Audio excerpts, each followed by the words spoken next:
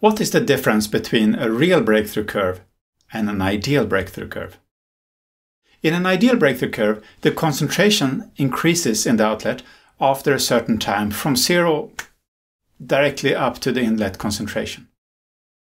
This requires a plug flow reactor with no dispersion in the direction of the flow, no mass transfer resistance in transporting the substance from the bulk of the liquid to the surface of the adsorbent, and an instantaneous equilibrium at the surface of the adsorbent.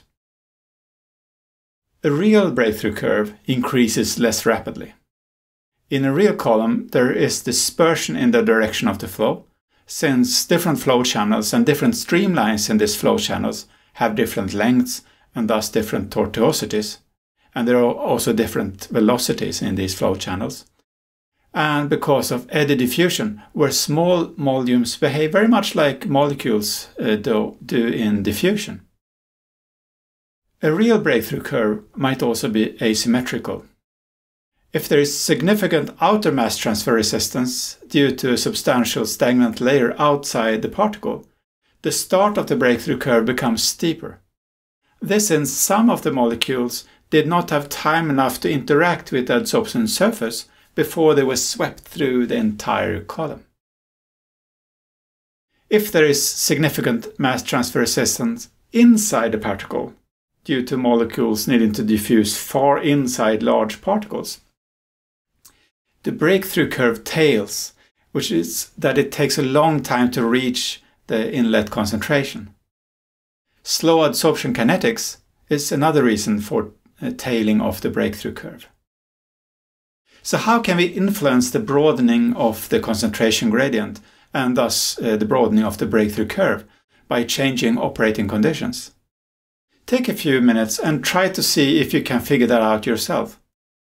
How does the following operating conditions influence? So the flow rate, the particle size, the porosity and the pore size of the particles, the molecular size, and the concentration influence broadening of the concentration due to dispersion, outer mass transfer resistance, inner mass transfer resistance, and adsorption kinetics. So did you manage? This is rather difficult, but some of the things might be easier than others. So regarding flow rate, you might remember from lectures and books on fluid dynamics that a higher flow rate leads to thinner boundary layers. Thus, an increased flow rate decreases broadening due to outer mass transfer resistance. However, a larger flow rate, since it increases the Reynolds number, increases dispersion. The flow rate does not influence the inner mass transfer or the kinetics.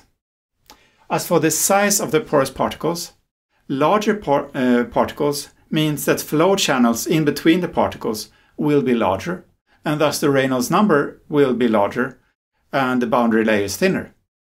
Larger porous particles thus decreases broadening due to outer mass transfer resistance.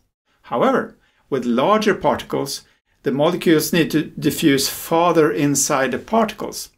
Thus, larger porous particles increases broadening due to inner mass transfer resistance. The porosity and pore size of the porous particles mainly affects the inner mass transfer resistance. The larger the pores and the porosity, the less difficult it is for the molecules to find the free surfaces within the porous particles. Molecular size is perhaps not an operating condition as such, but it is good to be able to extrapolate based on an experiment with small molecules what would happen if larger molecules was to be adsorbed. A larger molecule has lower mass diffusivity. Thus, broadening due to both outer and inner mass transfer resistance increases. For the same reason, adsorption kinetics are usually slower for larger molecules.